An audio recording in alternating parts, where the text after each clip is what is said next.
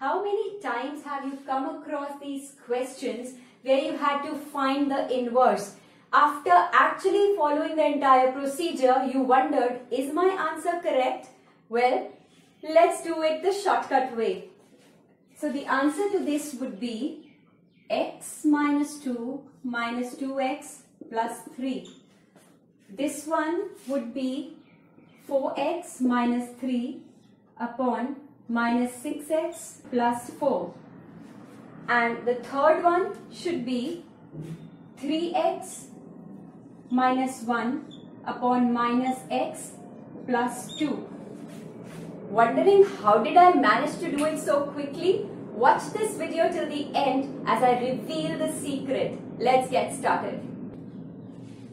So first of all, those of you who are wondering what are rational functions, very quickly, the rational functions are the functions, something which is px upon qx, which means where px and qx are the polynomial functions, okay, and your denominator of course cannot be 0.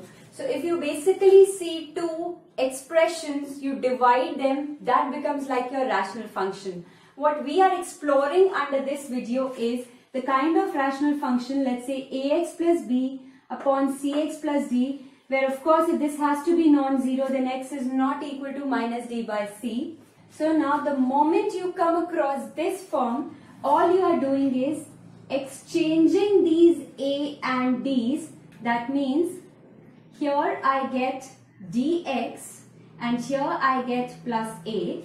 Whatever it is, you just exchange it along with the sign, and for the remaining b and c, you would write the coefficients as they were but change their signs. So this becomes minus b and this also becomes minus cx, and that is pretty much your answer.